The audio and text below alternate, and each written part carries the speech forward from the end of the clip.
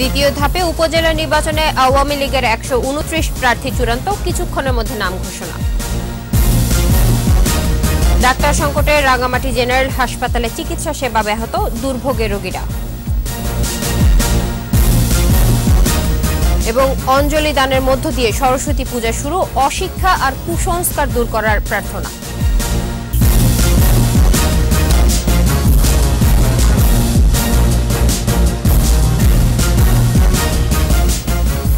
শুনছিলেন first security ইসলামী bank limited সংবাদ শিরোনাম। আমন্ত্রণ জানাচ্ছি ২১-এর দেশের সংবাদে। আপনাদের সাথে আছে মিস্টার জাহান। দ্বিতীয় ধাপে উপজেলা পরিষদ নির্বাচনে ১২৯ জন দলীয় প্রার্থী চূড়ান্ত করেছে আওয়ামী লীগ। গণভবনে শনিবার বিকেলে শুরু হওয়া দলের স্থানীয় সরকার মনোনয়ন বোর্ডের সভায় সভাপতিত্ব করেন প্রধানমন্ত্রী ও আওয়ামী লীগ সভাপতি শেখ হাসিনা। দলের সাধারণ সম্পাদক ওবায়দুল কাদের সহ বোর্ডের ১৯ সদস্যের সবাই উপস্থিত ছিলেন সভায়।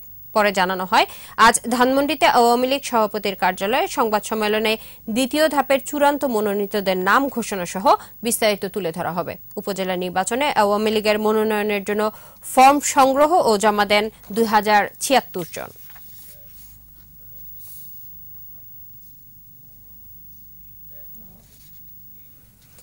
চট্টগ্রামে পিকনিকের বাসে তল্লাশি চালিয়ে প্রায় ২.৫ লাখ ইয়াবা উদ্ধার করেছে র্যাব। বাস থেকে ৬ জনকে আটক করা হয়েছে। শনিবার ভোরে চট্টগ্রামের শাহ আমানত সেতু এলাকায় কক্সবাজারের টেকনাফ থেকে আসা পিকনিক বাসটিতে অভিযান চালায় র্যাব সদস্যরা। আটক সবার বাড়ি যশোর, রাজশাহী ও সাতক্ষীরা জেলার বিভিন্ন এলাকায়।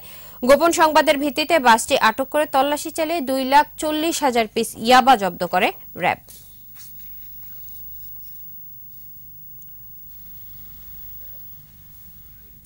মুন্সিগঞ্জের গজারিয়ায় অতিরিক্ত মদ্যপানে ২ বোন সহ ৩ নারীর মৃত্যু হয়েছে।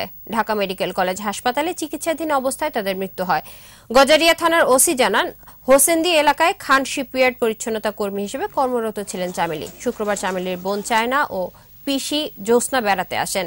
রাত ১১টার দিকে সবাই মিলে মদ পান করে। রাত ১২টার দিকে তারা অসুস্থ হয়ে পড়লে গজারিয়া উপজেলা স্বাস্থ্য কমপ্লেক্সে নিয়ে যাওয়া হয়। আশঙ্কাজনক অবস্থায় ঢাকা মেডিকেল কলেজ হাসপাতালে নেওয়ার পর তাদের মৃত্যু হয়। এবার আমাদের সাপ্তাহিক আয়োজন জনদুর্ভোগ সোশ্যাল ইসলামী ব্যাংক লিমিটেডের সৌজন্যে।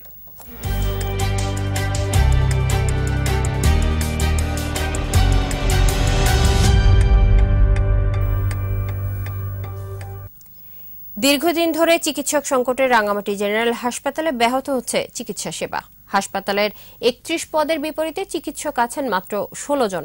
এই সংকট রয়েছে উপজেলা স্বাস্থ্য কমপ্লেক্সগুলোতেও। রাঙামাটি প্রতিনিধি ছত্রং চাকমার রিপোর্ট জানাচ্ছেন সমর ইসলাম।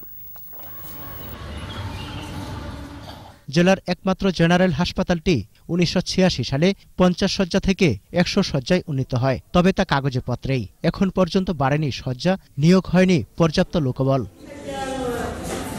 ৩ দশকের বেশি সময় পেরিয়েও অবকাঠামো উন্নয়ন ও শয্যা না বাড়ানোয় ব্যাহত হচ্ছে চিকিৎসা সেবা। ফলে অসুখ বিসুখে দুর্ভোগের অন্ত নেই পাহাড়ি বাসিন্দাদের। মেডিসিন ডাক্তার একজন দেখে গেছে আসে, এখন বলছে সার্জারি দেওয়ার জন্য, রিপোর্টগুলো দেখানোর জন্য বলছে। এগুলো সব করেছে, এখন তো সার্জারি আসে না। সকালে একটা এসে গেছে, যেটা সার্জারি ডাক্তার এটা আসে।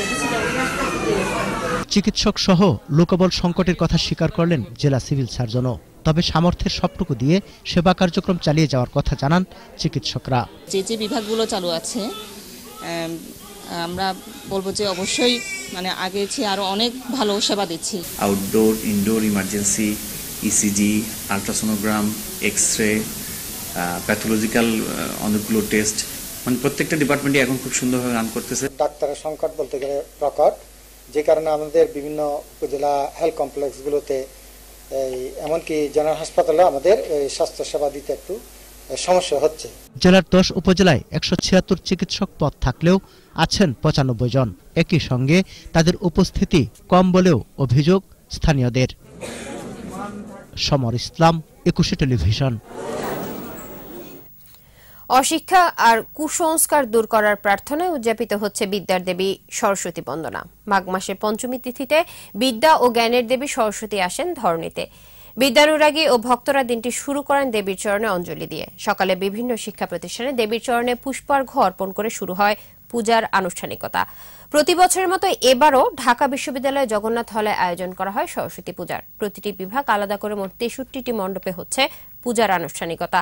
হল জুড়ে এখন উৎসবের আমেজ। এছাড়া রাজধানীর খামারবাড়ি সহ বিভিন্ন শিক্ষা প্রতিষ্ঠানে সরস্বতী পূজার আয়োজন করা হয়েছে।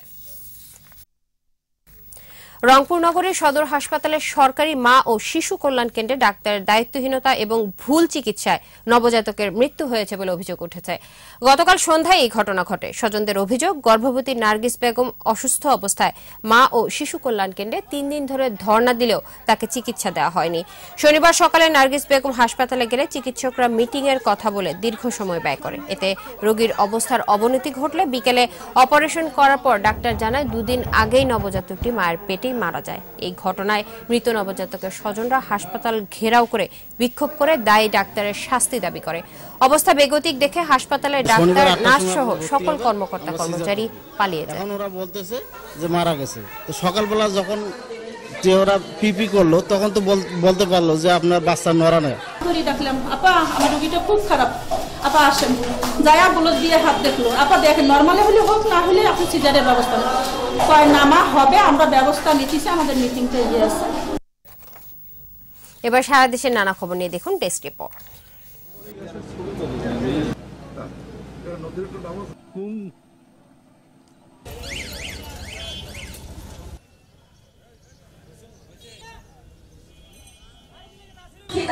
আজকের অনুষ্ঠানের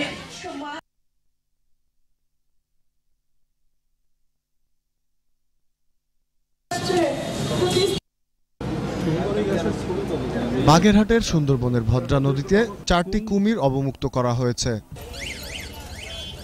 ব্রাহ্মণবাড়িয়ায় 60 কেজি গাঁজা ও একটি প্রাইভেট কার সহ 3 মাদক বিক্রেতাকে আটক করেছে র্যাব। নোয়াখালী পৌর মেয়র সরকারি প্রাথমিক বিদ্যালয় বৃত্তি পরীক্ষায় বৃত্তিপ্রাপ্ত 250 শিক্ষার্থীর মাঝে পুরস্কার বিতরণ।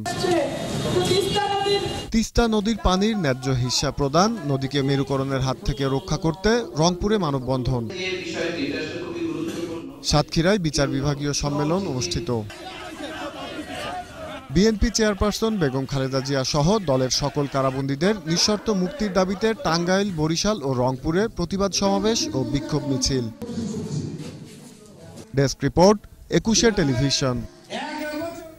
এর সাথে শেষ করছি 21 দেশের সংবাদ। তবে যাবার আগে ফার্স্ট সিকিউরিটি ইসলামী ব্যাংক লিমিটেড সংবাদ শিরোনামগুলো আরো একবার। দ্বিতীয় ধাপে উপজেলা নির্বাচনে আওয়ামী লীগের 129 প্রার্থী চূড়ান্ত, কিছুক্ষণের মধ্যে নাম ঘোষণা। ডাক্তার সংকটে রাঙামাটি জেনারেল হাসপাতালে চিকিৎসা সেবা ব্যাহত, দুর্ভোগে রোগীরা। এবং অঞ্জলি দানের মধ্য দিয়ে সরস্বতী পূজা শুরু, অশিক্ষা আর কুসংস্কার দূর করার প্রার্থনা।